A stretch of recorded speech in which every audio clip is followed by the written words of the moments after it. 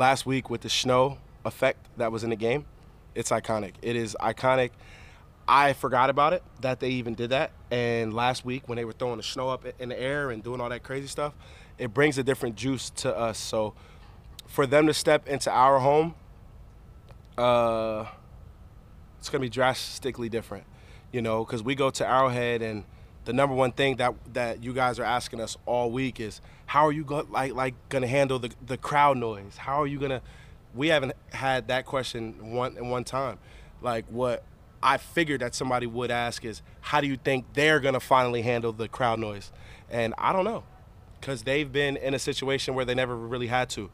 But I'm very confident in the Mafia, I feel like the Mafia is in great relation with myself, which is also to the team. So I know that they're going to bring it, and I'm hoping that they bring it to the highest that they've ever brought it, because I'm excited to see them, Driving into the game is when I can always tell how they're going to be. If they're already drunk, then it's going to be one of those games.